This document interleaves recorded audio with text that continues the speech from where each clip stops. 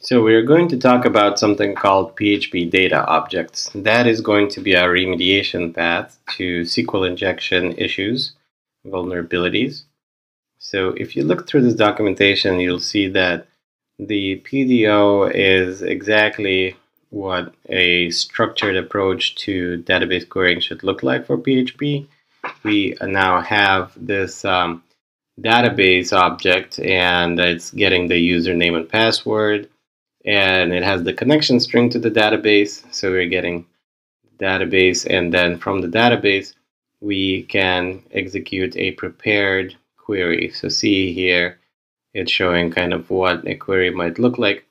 But then there's another part to this that this documentation is not clearly showing, which is that we would be binding to variables inside the query from outside the query. And we can look at the code to see what that looks like.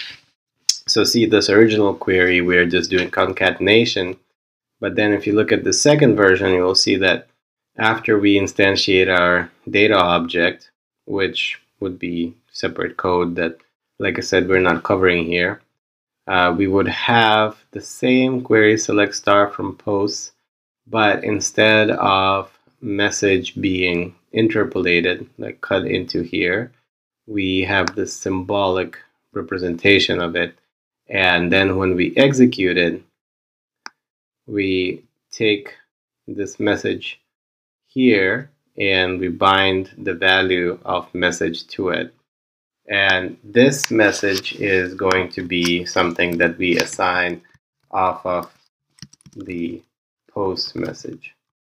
And that's actually something that we might want to scrub even further, just to get rid of escape characters and get rid of any kind of ticks, single or back ticks or double ticks that might be escape sequences in evaluation, just to make things safer further. And between these two things, when we execute this, we will avoid what our threat here is, which is SQL injection.